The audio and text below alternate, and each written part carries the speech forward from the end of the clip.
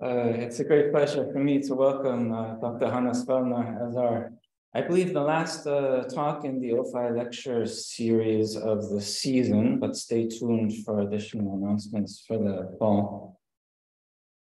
Hannes Fellner is an associate professor in the Department of Linguistics at the University of Vienna, as well as the director of the Austrian Institute for Research on China and Southeast Asia, and a board member of the Young Academy of the Austrian Academy of Sciences, all very well deserved because he's done very innovative work on a variety of linguistic and historical aspects of the Silk Road trade route, and published prolifically in formal linguistics and historical linguistics, Indo-European language reconstruction, and history proper, making considerable use of digital tools in doing so, and has in so doing become a leading figure in the emerging field of digital philology.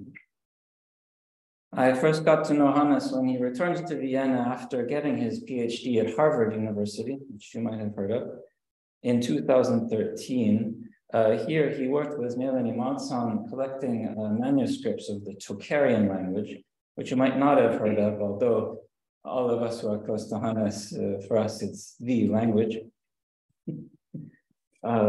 He spent a year at Leiden, at the University of Leiden, a Center for Linguistics, before receiving his own START grant from the Austrian Science Fund, called The Characters of the Silk Road, whose aim, as I understand it, is to apply digital technology to the challenging task of documenting and interpreting ancient linguistic evidence and piecing together the linguistic situation on the Silk Road a long time ago, about which Hannes will have more to tell us. Thanks very much. Welcome. Thank you. Thank you very much, Peter. Thank you for this kind and over-generous introduction. Yes, so actually for those, I mean, everyone here, actually almost everyone I know. Welcome. For those of you out in the World Wide Web who don't know me and maybe have not read my abstract, I have to apologize because I will not talk about the black market, cyber black market Silk Road, which I think is not longer function. So, but I will talk about the real ancient Silk Road. So here's a little bit of background. From around the 2nd century CE on, the communities along the trade routes of the ancient Silk Road in the Tarim Basin were centers of writing, copying, translating, and transmitting. So here is one of those centers in the Tarim Basin. Where's the Tarim Basin? That's today's northwestern China, the Uyghur Autonomous Region of the People's Republic. Here, as you can see, is the Silk Road, basically stretching here from well, eastern China to basically the Mediterranean, and we are here. So here, this desert here is the Taklamakan Desert, to which we owe the preservation of the manuscripts I will talk about. And basically the Silk Road here splits in 2 sections, a northern one and a southern one. Here on this side, so on the north side, there's the Tian Shan Mountains. On this side, basically, there are the Kunlun Shan and the Tibetan Plateau. Here's the Pamir region. So some of the highest mountains and deepest depressions are in this area.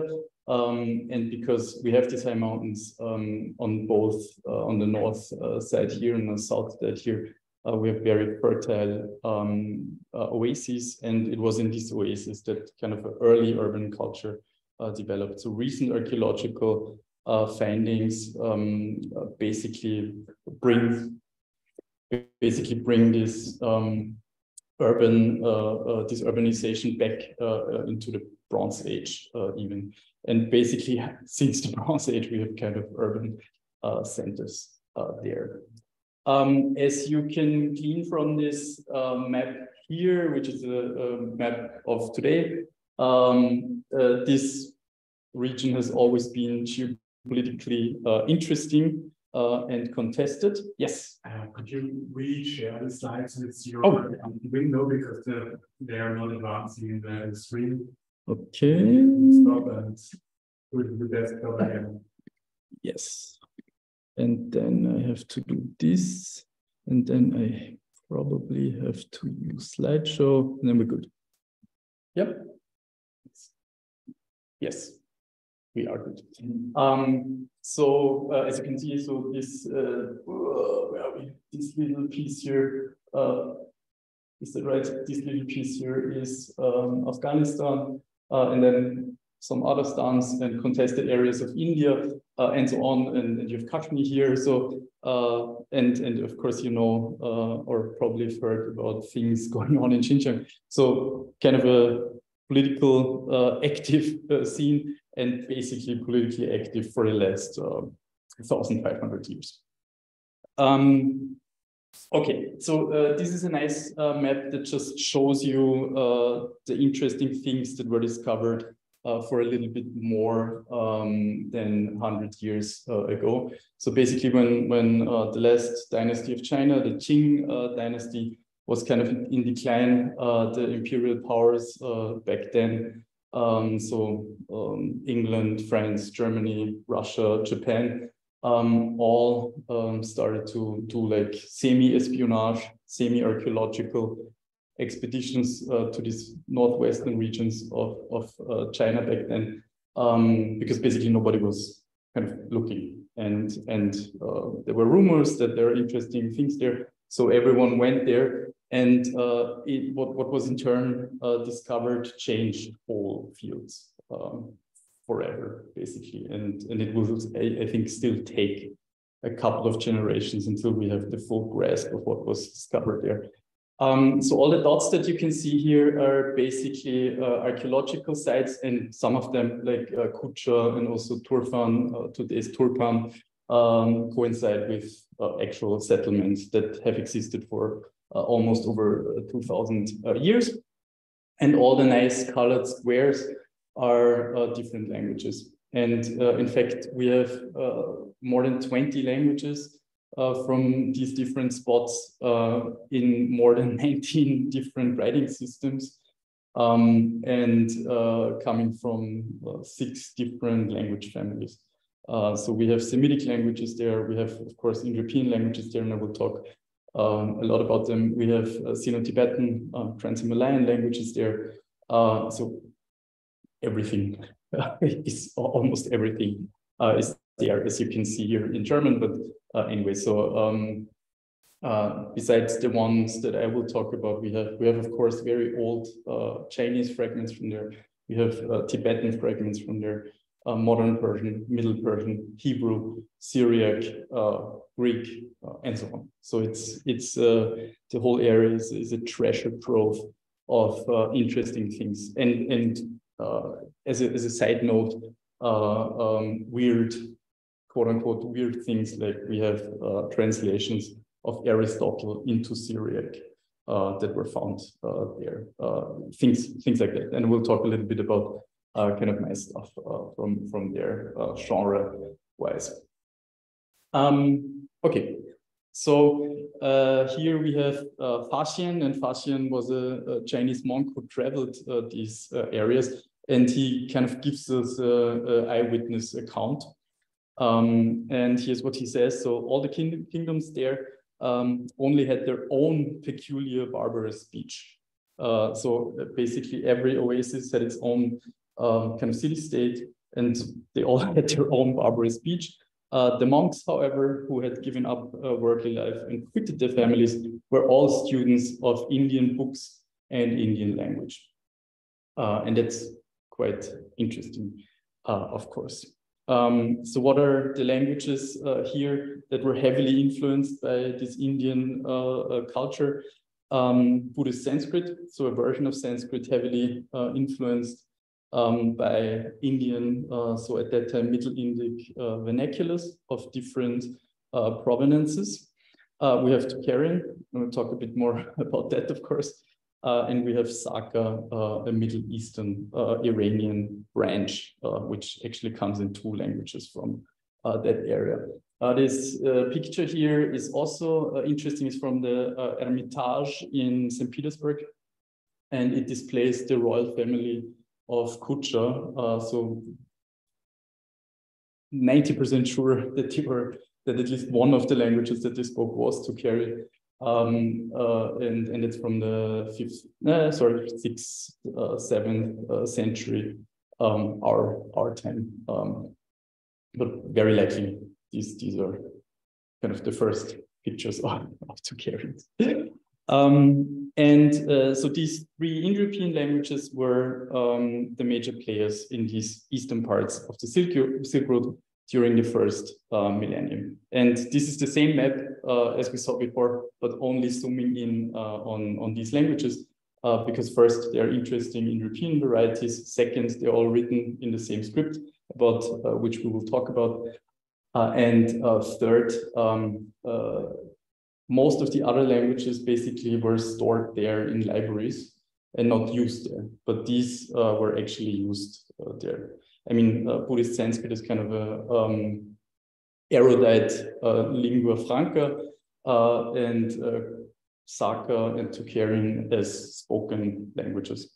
We know that also because we have precious little things like a travel dictionary, Khotanese, Chinese, and things like that, which I think must be one of the oldest travel dictionaries, with funny phrases like "bring me wine," "how much is this silk bolt?" I have to go to the bathroom and stuff like that. So, I mean, most of you here notice, and I'm sure most of you out there notice too. But these are our Indo-European languages, basically in the old world. So without the colonial expansion of the Romans and Romance languages and English, basically. And we have 12 branches. And what's interesting, there are only 2 branches that don't have living descendants. And on the one hand, this is Anatolian, which was spoken in today's Turkey. And the other one is Tocharian, which was spoken in Xinjiang, about which we already talked about. And of course, all of you know, but English and German, of course, also belong to this branch. And just to give you a proof of that, I've given you here Tocharian A and Tocharian B. Khotanese, it's one branch and the major and most important branch of Saka. Then English in the middle, and then our classical Indo-European languages, Sanskrit, Greek, and Latin. And then on the very right, the Indo-European reconstruction. We don't have to bother about this, but just for information's sake, let me just take a couple of examples and pronounce them actually. So Peter was kindly asking me whether I have audio files. I don't, but I will try my best to bring out my best Tocharian A, B, and Khotanese speaker here. So let's take the word for 100. We have Tocharian A, kunt, Tocharian B, kante, Khotanese sata, then of course Sanskrit shatam, Greek hekaton, Latin kentum. Let's take one more. Let's take new, because it's nice. Tocharian A, new, Tocharian B, nube, Khotanese naucha, Sanskrit nawa, Greek neos, Latin novus, and so on. So you see, Indo-European languages are fairly closely related. Tocharian A and B are fairly closely related. And this is just to give you an impression where we are language-wise. We're still continuing the background here. So despite the linguistic importance, as a principal new branch discovered a bit more than 100 years ago of Indo-European, that's Tocharian, despite the linguistic importance as major branch of East Middle Iranic, Saka, despite the linguistic importance as interesting version of Indic influenced by vernaculars, Buddhist Sanskrit, and despite the historic importance as primary witnesses of the heyday of the Silk Road, that's true for Sanskrit, Tocharian, and Saka, despite the historic importance as first attested non-Indic Buddhist tradition, that's true for Tocharian and for Saka, one could argue about Chinese, but Chinese, of course, the tradition is also old and starts around the 1st century. But in terms of extant manuscripts, basically Tocharian and Saka are first. And despite the historic importance as vehicles of Indian erudition and religion towards China, that's also true for Sanskrit, Tocharian, and Saka. This language, especially Tocharian and Saka, are insufficiently investigated, unfortunately. The main reasons for their status as under-researched languages are they were discovered fairly late in the game. So, of course, Sanskrit, there's an almost, I mean, not in the West, but in the West, there's a almost 300-year tradition of investigating Sanskrit. And of course, there's an even older for Greek and Latin, but of course, Saka and Tocharian were discovered late in the game. There's super fragmentary attestation. That's true for all of them. But especially for Tocharian. So basically for Tocharian and Saka, we don't have any complete text or complete manuscript. We have one bigger thing for Khotanese, but basically everything is super fragmented, as we will see. And until the 21st century, the access to text was guarded only by a few specialists. So that's one of them. So this basically contributed to their status as being fairly under-researched. Let's look at the corpus. So here we have a very nice manuscript. We'll talk a little bit about kind of codicology, but just take this one leaf. So that's basically a front side and a back side of one complete leaf out of a book.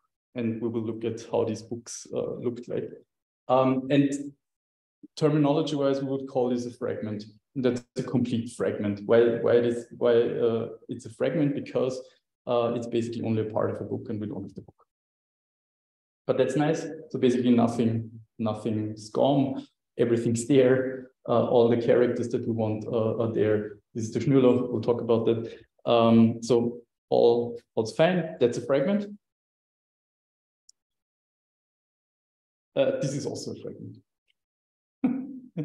So and then we can ask, so what is the ratio between these kind of fragments and these kind of fragments? And for this, we want to look at Tocharian because Tocharian is best investigated from kind of a data point of view and from a digital point of view. So for Tocharian A, we have around 60,000 word tokens, and for Tocharian B, we have around 156,000 or 157,000 word tokens. And so a total of 200,000 words, which I think, so the Tocharian B count is approximately I think Gothic, maybe even a bit more than Gothic. So comparatively normal sized old Indo-European language.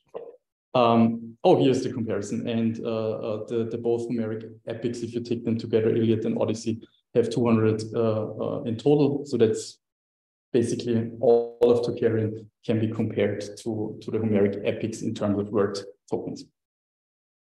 And now let's look at kind of the word count and the kind of fragment count. So we have around 9,000 fragments that have between 0 and 50 words. And if we go to the other end, we have only 42 that have between 200 and 250 words. So that shows you the fragmentation, the scale of fragmentation of Tocharian, and similar things are true for Buddhist Sanskrit and for Khotanese as well. Okay, so some characteristics of the manuscripts that are prominent. So they're written in ink. and stylus on locally produced paper. Also ink and stylus are locally produced, but the model for ink, stylus, and paper was actually Chinese. But so they picked it up and then did it by themselves. So a new research in Paris by my friend and colleague Jean Pinot basically shows that most of the manuscripts were produced locally in the Tarim Basin, but in a manner of kind of Chinese paper. The most of the manuscripts belong to the so-called Pustaka or Poti format, and this is that we know that basically spread from India well, to Central Asia and to Southeast Asia, and basically things are written back and forth, and then they're basically stapled on top of each other, and usually there's space around the so-called Schnürloch, the string hole, and then they're punched through and then bound together, usually with back and forth. They have wooden plates where very often we find kind of artistic things on them, like illuminated manuscripts, but only on the wooden frames, and sometimes there are colophons on them. But the problem, at least for Tocharian and Khotanese, is that there are almost no extant colophons.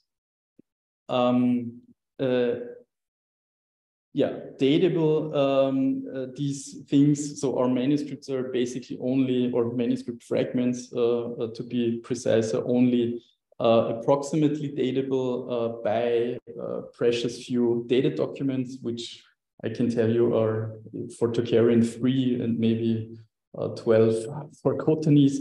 There are some precious few C14 dates that have been taken for I think 12 different manuscripts in Tocharian, and none so far as I know, for Khotanese, and some for the Sanskrit. But I mean, C14 gives you a broad range, and then we also don't know if it gives us anything really concrete within this range, because the material is composite, and we know that paper was recycled for generations actually. So this is all cum grano salis. And then of course we can do some conjectures based on literature and archaeological findings. The most important for this are coinage. There is some coinage found in the Tarim Basin, and we have Chinese, which are more reliable, and Greek, which are less reliable sources, where we can approximate if some king is mentioned somewhere. So these are basically our dating, our kind of very approximate dating tools that we have. But the most important for kind of a relative chronology is palaeography, about which I will talk a lot soon. Just a brief overview over what we have in terms of text and genres. So mainly that's true for Sanskrit, Saka, and Tocharian. We have Buddhist literature.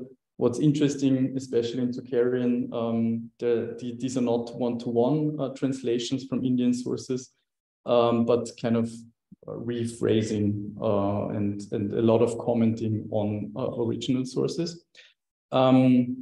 Also interesting from a philological point of view is that there is a lot of original but non-canonical Buddhist literature. Non-canonical means that it doesn't belong to the three main genres that we have in kind of Buddhist traditions that have canonical texts. So Vinaya texts, so order rules, so rules of Buddhist monasteries, sutras, and Abhidharma, so kind of philosophical text about doctrine. And in Tocharian we find a lot of non-canonical stuff, like Buddhist plays that also exist in Sanskrit, but they kind of made their own interesting Buddhist plays.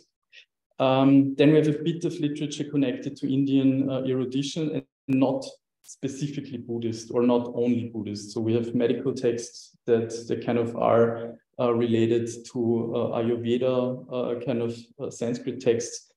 We have astrology, we have grammatical treatises, everything fragmentary, but interesting things like we have fragments of Katantra, one of the main commentators of Panini. We have precious 2 fragments in Sanskrit of Panini, which is the oldest Panini fragments that we have. The next ones that we have are 1,000 years later. We have one which seems to be, we have one Tocharian basically paradigm where basically Indian and Tocharian are fleshed out on a little fragment, which seems to be kind of the a sutra of Panini translated into a paradigm, which is also quite cool, but only a very few of these things. And then we have a wee bit of secular literature, so some administrative documents and graffiti and inscriptions. Okay, now let's talk about the script. That's partially why I'm here. So Sanskrit, Tocharian, Saka were written in a special Central Asian variety of the Indian Brahmi script. So we call it Tarim Brahmi. There's some evidence that it was also used on a much smaller scale for some Iranic languages and Old Turkic. And basically we have documents from the 4th, so that's for Tocharian and Saka from the 4th century until around the 13th century. So one very late Tocharian copy of a manuscript was C14 dated around the 13th century. So here's just to give you just some examples. Here's a Sanskrit sutra. I forgot what it was. A Tocharian, I think that's a medical document. And again, another sutra here in Khotanese. If you look closely, or maybe you can just feel that these different styles of writing are basically related and come from one source. So I have to talk a little bit about what kind of writing system this was. So it's basically an abugida or alpha syllabary, where the smallest segment is a combination of consonant and vowel. And every segment comes with an inherent a. Of course, I mean, it was kind of adapted for Sanskrit, where the predominant vowel by far is a.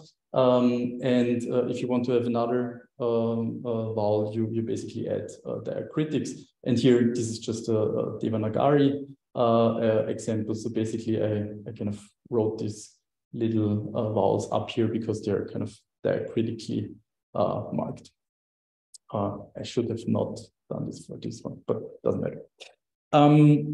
So just to give you an impression, so the usual character is CV, but of course, if a word starts with a vowel, then you get distinct vowel characters, and we call them aksharas from the Indian tradition. And the akshara in the Indian tradition is basically the atomic, because akshara means indestructible, the atomic part of speech and later then writing. But just to show you the difference between an abugida and a normal syllable script here, you have nice Tocharian Brahmi, and this is ka, this is ki, this is ku with the u, this is ke with the e, this is ko. And if you compare it to a real syllabary like hiragana in Japanese, so basically these are completely different characters. Well, basically here the main character shape stays intact and only gets altered. Well, itself does not get altered, but basically you can alter the inherent vowel a by applying these diacritics. No diacritic here because the a is inherent. Yeah, this is this great alphabet family tree. I think I changed one arrow, but I forgot where. Anyway, we are talking about this family of scripts. Brahmi has given rise to a lot of scripts that are in use, still in use in South and Southeast Asia. The kind of immediate, more or less immediate ancestor of our Tarim Brahmi is the Gupta script. So here you see the Gupta script. Up there, this is the old Brahmi, basically kind of a compromise of all things that have been written on inscriptions, basically by Ashoka. Okay. Here we have a stemma where we can kind of see the relatedness and kind of approximate dates of everything. So a northwestern Gupta variety, which one I think we still have to figure out by comparing what we have in manuscripts and what we have in inscriptions, came to the Tarim Basin and basically with palm leaves imported from India. So Sanskrit texts written on palm leaves from India, which are the oldest palm leaves extant that we have, came to the Tarim Basin and were read and spoken. And at some point they started, because they didn't have palm leaves in this dry climate, they started their paper production and started to copy these texts. And as soon as they started to copy this text, we speak about Tarim Gupta, because kind of a native Tarim tradition of writing Brahmi started. And it seems that that kind of at the same time, at least paleographically, the Sanskrit was written down on paper in the 4th century also. Tocharian was, and there's new research that also suggests that Khotanese actually was also part of the game, so starting in the 4th century. Of course, the Sanskrit palm leaves that we have and some of the Sanskrit wooden documents that we have from this era, they're a little bit older, of course, and partially have an even older script there. But basically here, our native tradition starts, and then Sanskrit basically continues everywhere, and in each kind of descendant of Tarim Gupta. And then we have kind of a divide between north and south, and there's a lot of variation in the south, and there's also a lot of variation in the north, but these are kind of the broad strokes that Lore Sander in her dissertation in the late 1960s figured out, and basically we are all kind of standing on the shoulders of this giantess in the field, who's luckily still alive and kicking. Here, and Sander basically came up with this terminology that's here in brackets. I use, or we use in my team, this kind of new terminology, because ethno-linguistically, Turkestan is not the best term, because Turkestan is everything outside of Beijing to basically Vienna. I mean, if you really take it seriously. So we kind of basically wanted to give it a neutral geographical term. So we kind of stick to Tarim. And here are the shibboleths, so the kind of distinguishing characters, or some of the characters that can show you the distinguishing features between different layers and different geographical regions. So just one broad thing that you might see is that the further down in time or up, it depends how you look, but the later you get, the rounder or the closed, the more closed some of the forms get. So if you look at R, and I'm mentioning this because we'll talk about it. So R here has an open top, the independent R, quite open top, closed top, closed top, closed top. And if you look at L, for example, R, you have kind of the same development here. And also the Ma. So that that's one kind of tendency that things, the later you get, things get a little bit more closed and rounded. Okay, and this is just the geographical distribution. And one thing that we still have to figure out is where did everything start and how did it spread through all of the Tarim Basin. Yeah, there are different theories, and today with one of my case studies, I will try to hint at a possible solution. Okay, so here's the project. Some of the problems I mentioned, but let me sum them up. So the exact provenance and dating of many manuscripts or manuscript fragments is unknown. Countless manuscripts fragments have not been identified regarding the content and literary genre. Several thousand, as you saw, of smaller fragments remain scattered and could not be joined to other manuscripts so far. Most of the manuscripts are damaged with considerable gaps and broken off script. And except for the Tocharian corpus in the comprehensive edition of Tocharian manuscripts, none of the other corpora available online are searchable or were searchable in any meaningful way. And most of the other languages online corpora, if they exist, do not conform to digital standards. So this is basically with what we had to start 5 years ago. What was our original goal? And then I can tell you what we achieved so far and what we hope to achieve in the last year.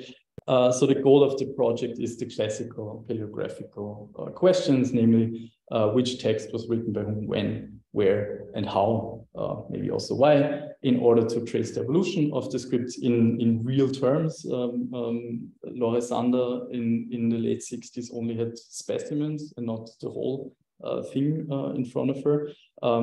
Even though I'm pretty sure that most of what she said will remain true, but now we can basically do it on the whole corpus and also quantitatively. Want to reveal the relationship between script types, languages, and also genres, because we see that genres are written, so basically it depends which genre you have, you get different kind of styles of script, which is interesting, but not too weird. I mean, we in our kind of Roman alphabet tradition have similar things. We want to try to categorize countless text fragments that are so far unidentified. So for example, the whole collection for Tocharian manuscripts in London, we don't know where it came from. So for the Germans took records, the Russians took records, basically where they excavated or bought it. But for the British collection of Tocharian manuscripts and for part of the Khotanese manuscripts, we just don't know that, but it would be interesting. I mean, for linguistic reasons, but also mutatis mutandis for historical reasons. This is something that we hoped to do. We'll see whether we will be able to do it. But basically, based on paleography, we combine scattered fragments just to create a bit more of linguistic context. I'm a linguist by education, profession, and passion. So the one idea of having this project was just to have more complete sentences of Tocharian that we can judge morphologically and syntactically. And of course, I mean, that's kind of the bigger question with which you have to sell bigger grants to better understand literacy and writing culture in the Tarim Basin. So there are models where once we figure out or once we know kind of for a specific region the number of different hands and maybe different writing schools, there are models that you can basically plug in that tells you, okay, how many people were probably literate if we have the ratio of people who wrote and the ratio of people who lived there. And we know quite well how many people lived there because the Chinese overlords in these areas made very accurate counts of households and people. Yes, and then of course we want to make all this available to other people in order for them to use them in historical research or philological research or anything else. So our information is distributed across, and now we come to the digital part, is distributed across two components. We have a text database, which has Sanskrit, Tocharian, and Saka. The most complete now is Tocharian, followed by Saka, followed by Sanskrit. Same is true for the dictionaries. Each component is encoded in XML, and all data, once we will be finished, will be available to the public, both in kind of raw data and through a web app that I hope I will be able to show you today. We want to enable data queries based on philological, linguistic, palaeographic criteria encoded in the database, as well, of course, as combinations of these broad areas. And we want to allow users to view individual records in a maximally flexible way in order to accommodate a wide variety of research questions. So let's look at this THT 273. So that's just a siglum. You don't have to remember that, but basically we're here. This is the line we want to look at just to exemplify what we do digitally. So here is the transcription of this line. This now is not super human readable, but is as human readable as it gets. So we have this little half sentence here, Mano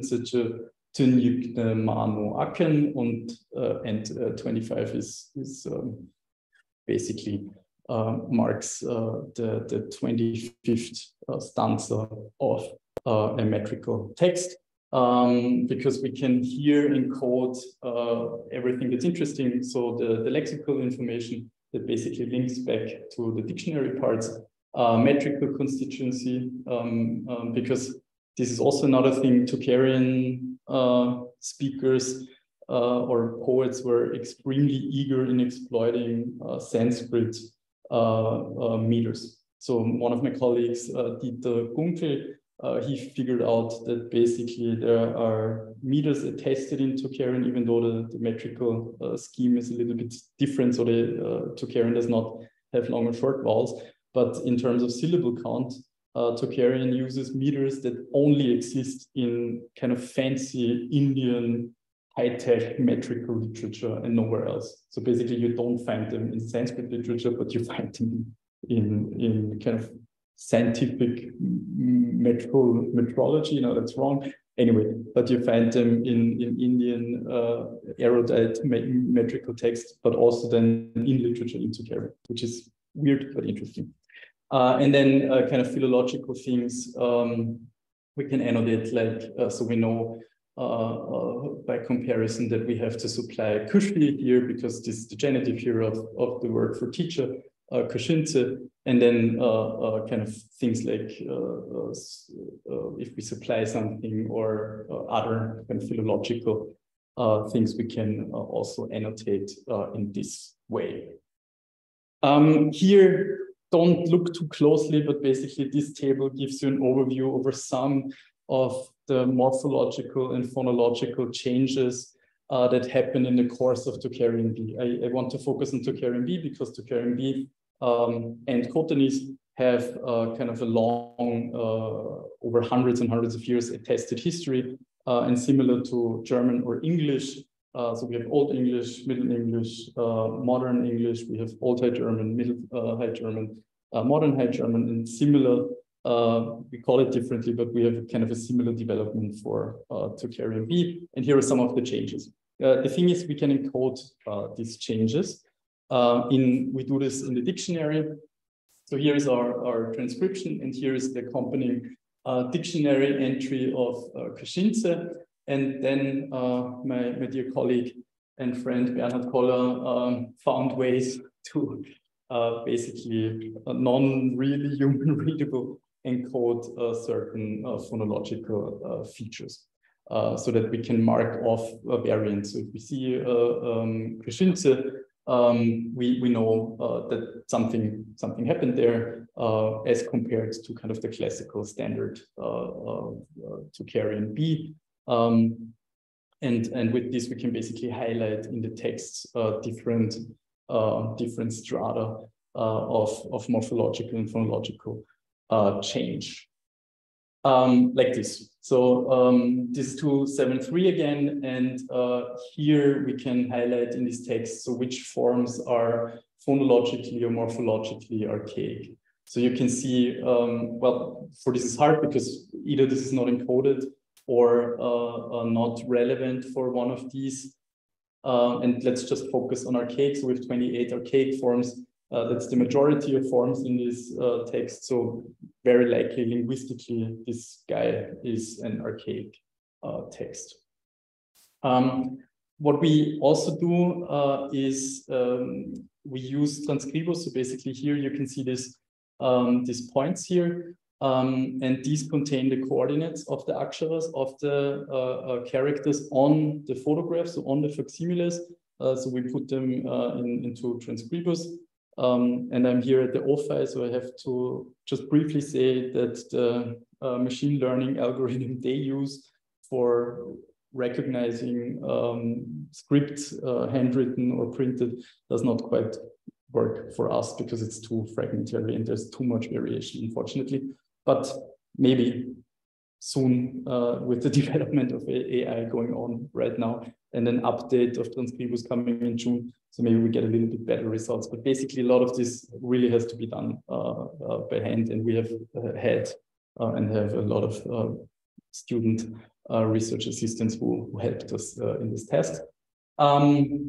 So these points are the coordinates on the facsimiles, and the ANA attribute basically let us annotate the aksharas on akshara level. So we can say we had this open R before, so we can say this R here is an open R, and then we can use this information to search for all open Rs, for example.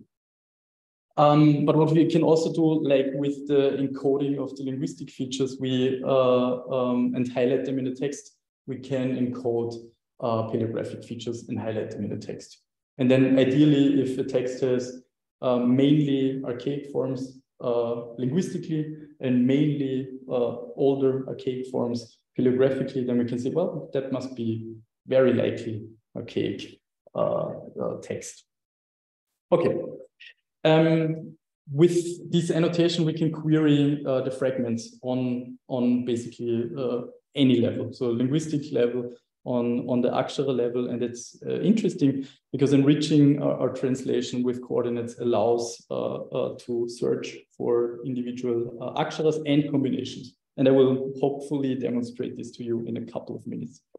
And one application of this involves the comparison of similar aksharas, and with this comparison of similar aksharas, we hope to be able to say a bit more about different hands, different writing schools, different stages of the script, and so on. And we will come to that.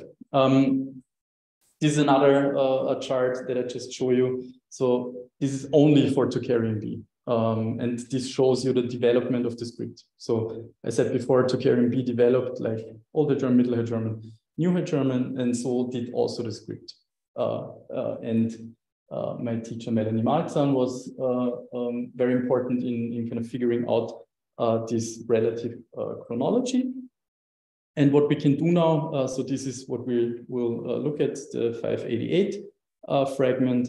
And what we can do now is, here we have all the linguistic things marked up. So that's a different fragment as the one we saw before. Here we have all the linguistic things marked up. And here on the other side, we have all the interesting paleographic things marked up. And what's kind of interesting is that one character is, so the capital Ma stands for M, because the Tocharians invented their own aksharas for having not an inherent A, but an inherent Schwa. And they're basically written with this capital thing. So basically the M here sticks out because it is later than the average linguistic text here. Just bear with me. I'm showing you application of this right now. Namely, one of my case studies is correlating script and language stages. So basically, what you can see here are some of the shibboleths that are important. And here you see the older versions of the script, and here you see the classical guises of this Shibboleth character. So again, here's an open, it's a long R, but anyway, that's an R, open top, closed top. Here's a M, and you can see it has this kind of cross, so diamond shape and a cross, and then the classical M only, well, it's kind of, yeah, whatever, hashtag shaped and has one bar in it. Then we have a Ma, open in the old script, closed in classical, and so on. And let's look at yet another one where we find something very interesting. So here are the phonological features of this manuscript. And so the tendency is that it is a classical or kind of early classical manuscript. And I skip over this. So basically here are some of the phonological rules that we pick out with this search. And then if we look, what we would expect would be a classical R, but we don't get a classical R, we get an open R here, which is interesting. So basically it's a classical text with a super archaic R. That is weird. And we kind of still kind of trying to figure out what happened, whether this particular scribe was really in love with archaic R's. Then it's the question, why did he know them? Anyway, the interesting thing that these are this kind of idiosyncrasies that we are searching for to basically get down to writing schools and different hands. So, and if we do this, so this is on the text level, but if we basically do this on the level of all texts, so basically compare the different language stages down there with the different script stages up here, we find basically that there is not an exact match. And that is interesting. And so a little conclusion that I can bring here is that the relationship between paleographic and linguistic classification system cannot be stated in purely chronological terms, where linguistic and paleographic archaicity directly correlate. We really have to consider additional criteria, and these are genres and Transkribus schools, and some other things, linguistic things, because it seems that also the things that I showed you kind of purely chronological with the sound changes kind of progressing over time is also not quite the last picture. So similar to if we look at German dialects today or English dialects, some are more archaic and preserve features that are, well, not Middle English, but kind of early modern English. And some German varieties spoken today are basically Middle High German, like the Sette Kommune in Italy, for example. But I'm just saying the thing is, it seems that with Tocharian D we have a similar picture. So we have archaic and non-archaic dialects, but kind of everything also changed. And was written in different scripts. So a lot of variables we kind of have to get together, but now we can because we have this database. Another thing that's interesting, because I said basically the tradition started with Sanskrit being imported, and then people started to copy Sanskrit on local paper, and then in the same kind of generation, they started to write Tocharian down. Then it's interesting to look at kind of the main centers. So here in blue, you have Tocharian B, in orange you have Tocharian A, and in gray you have Sanskrit, and we immediately see three centers. That's the Kizil area around the middle of the northern route, and Shorchuk a little bit to the east of Kizil. If we then look at the different stages, so Kushana and Indian Gupta So Indian Gupta we already saw, but Kushana is even a stage older, and only Sanskrit. And if we look, kind of, we get the same picture. So Kizil is kind of super important, and we have all these scripts attested, which means they were copied and transmitted over a long period of time, and also Shortchuk again. And if we look at the oldest stages of the scripts only for Tocharian, we also see Kizil kind of as the main center. And this suggests, well, the tradition, as I said, started around the 3rd, 4th century. The oldest extant fragments in Tarim Brahmi written on paper are from the 4th century, and Tocharian started at the same time. And the centers of early manuscripts production seem to have been Kizil and Shortchuk. And it seems that the manuscript culture spread from these centers in the north further on. How it is connected to the south has become a new question. So we don't know whether the southern variety were Sanskrit manuscripts, but Khotanese also is written in, whether these come from the northern Silk Road in the Tarim Basin, or maybe from somewhere else in kind of the Indosphere in Central Asia.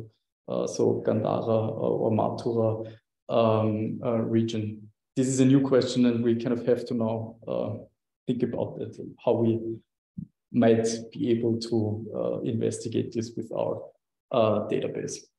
Okay, now I would like just briefly to show you the research app to see what's already possible. Let me just open this here. So I think the people in the World Wide Web should still be able to see that. If not, holler. We were talking about this manuscript, the 189 with the funny R's. And so we're still kind of working on the layout here, but please bear with me for a moment. I can just make it a bit bigger. Yes, that should work. That doesn't work if you want to compare it. But basically, what you can do now with our app is it's also useful to learn Brahmi actually. So you can I have to make it smaller. Sorry. You can go over these aksharas, and it will be highlighted directly on the text. And let's look at our funny R's. Here's a funny R, and if I basically hold down the button, all the funny R's can be seen in this manuscript. I do it a little bit bigger because here's another R that's the other side, but we can still do it. So, and they are highlighted. And it's also very useful, since I said everything is very fragmentary. You can then highlight certain things and see whether they kind of match in a gap that we have, and things like that. So that's the one thing that I want to show you. The other one, I have to go out a bit here. As I said, we can basically now search for aksharas. Let's do ka here. So we get all the kas, and then we can do different things. So for example, I only want to see the kas from a specific genre, let's say in graffito, or we don't have one, we don't have them. So where am I here? So sorry, let's go out again. Yes, we don't have the graffiti in yet. Let's say all the kas in kavya style, so poetry, Sanskrit poetic style. Then we can get all the kas here. That's maybe not that interesting, but let's say we want to see all the kas from a specific find spot, Kizil. Then we get all the kas here. And then we can say we only want to see kas in prose. And then we get only kas in prose. Or we only want to have specifically old archaic kas. Then we get them here. Archaic kas from Kizil, and then, I mean, as you can imagine, we can of course mix everything around however we want. And another thing that I wanted to show you, which is actually really important for this kind of work, because if you look, if you compare, let's say, the first row of kas and the second one, would you say those are different hands? Hard to say, right? But if you look at one akshara, one character alone, but what we can do is we can look for whole words, and then things make it, they're a little bit easier than to judge, right? So let's take Nolme, that's the word for living being in Tocharian B, and then we can basically look at whole words, or I mean, if we like whole sentences, and compare them. So that's kind of a nice thing. Okay, so we're almost here. Here in what my friend and colleague Bernhard Koller never fails to point out, non-idiomatic Tocharian B. Thank you very much. Yes, Palsko Kritanie Nessau. And here's my team. So Bernhard Koller, Martin Braun, and Angelo Mascaroni, Adrian Musitz, Paige Anderson. I should mention all of them and all of them. Alexander Herrn, Veronika Milanova, Semich Tor, Nora Demke, Gabriel Pantinger, Clara Bramhas, and Benedikt Baumgartner, without whom I would not be here. These are the institutions we collaborate with, and these are some references if you have time and take a screenshot. But thank you very much.